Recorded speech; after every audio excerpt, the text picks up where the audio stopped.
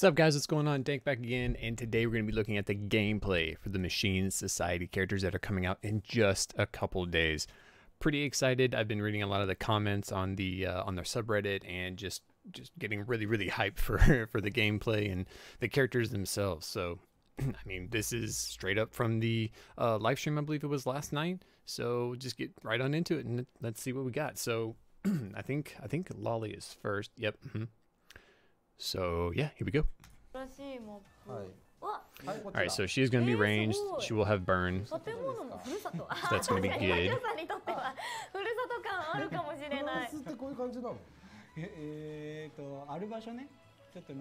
Her character model looks great though. Oh!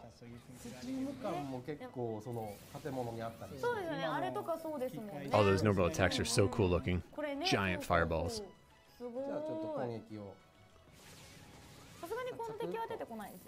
Oh, it's got a little bit of an AoE to it.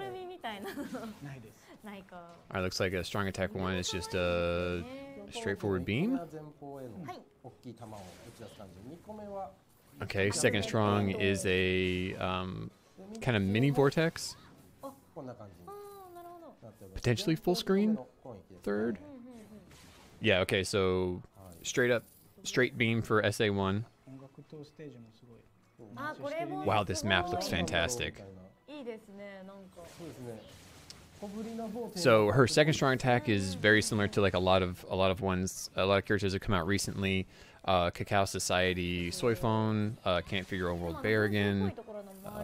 A number of characters have that SA2 where it gathers everybody up in a vortex and then pushes everything forward. I can't tell if her third strong is a full screen or not. Oh, look at this.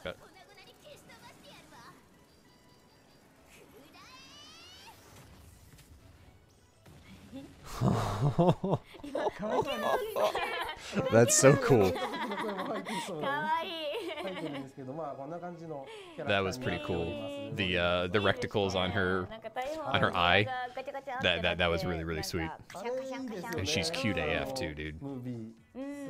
Super cute. The red and black looks great with the bronze and all the metal parts. That's a really cool character. And then, yeah, this is just the concept art.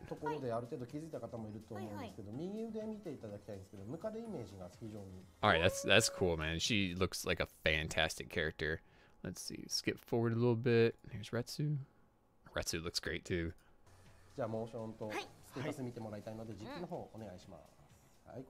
Oh, skip forward a little bit more. I mean, just one second. Yeah, look, you got the butterfly wings on the back, butterfly wings on her head, on her hat rather, and that fan. That fan looks really sweet. Oh, Mekazuki.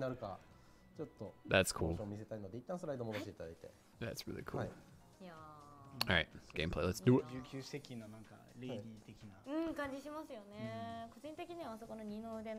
Yep. All right, let's see. So freeze on everything except her normal.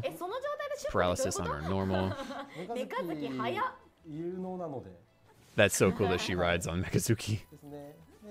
Alright, little electricity-based normal nav. Oh, a wide strong attack one. Very good. Wait. Hold on. Hold on.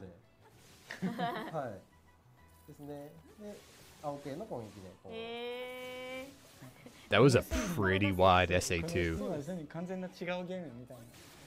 Alright, there's one. Wow, that's huge. That looks like maybe Koga's. The new Mind Koga's SA2, so it's like a really wide beam, and that's a full screen SA3. Beautiful. Yeah, okay. Yeah, she's just, because she has Havoc, she's just gonna have AoE for days. She's gonna be the character to really crush PvE. it just sucks so bad because we've had so many Mind Soul Reaper killers lately. I think in the last video where I was oh, hold on.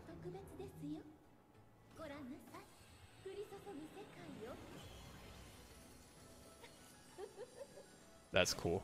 Wow. That's very, very nice looking. Wow.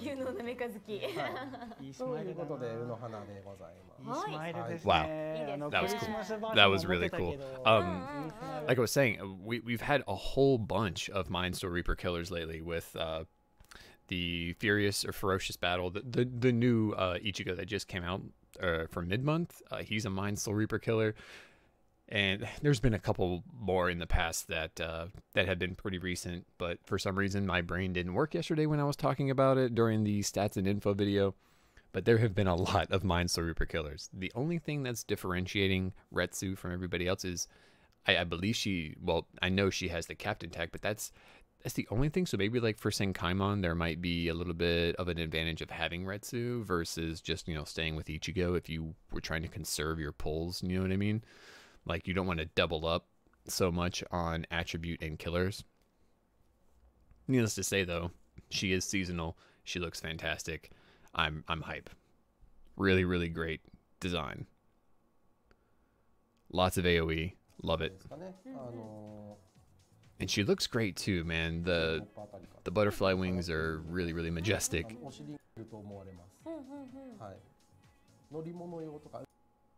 All right, and then of course, Bae. Wow. So cute. She's got bunny boots on.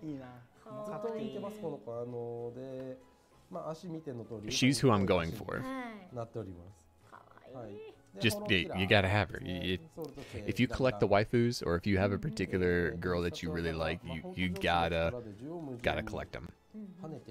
Wow. Super cute. Almost like every single one of her models has been adorable. Every single one of them. That's cool. Really, really, really like the model. And of course, the artwork's beautiful too. Alright. Whoa, whoa, whoa, whoa, whoa. Alright, here we go.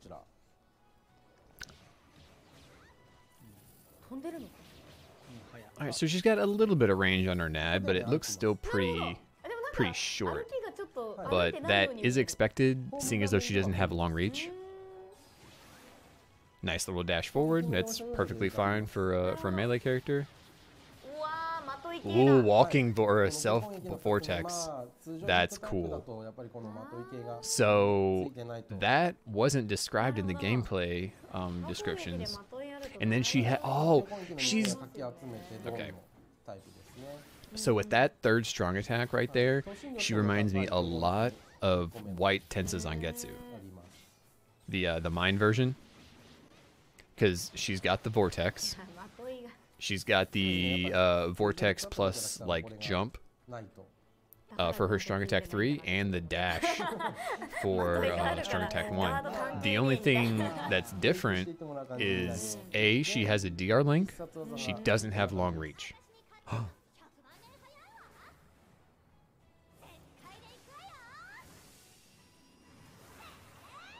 Yes. Beautiful. Beautiful. That was really cute. All right. Do it again. Nice. Very nice.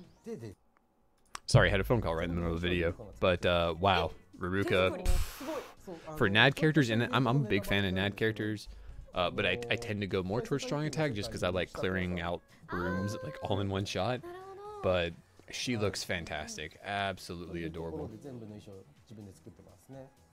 I just think her bunny boots are so cute. Kawaii. That's really cool. I'm excited. So yeah, great looking characters, great looking specials, good kits. Like they all have solid kits. It's not it is, I don't want to say generic and cookie cutter like I did in the in the previous stats video with the ferocious the ferocious furious I forget what it's called, but the one with Ichigo, Aizen, and Kenpachi, where they were all really standard as far as like their gameplay mechanics go.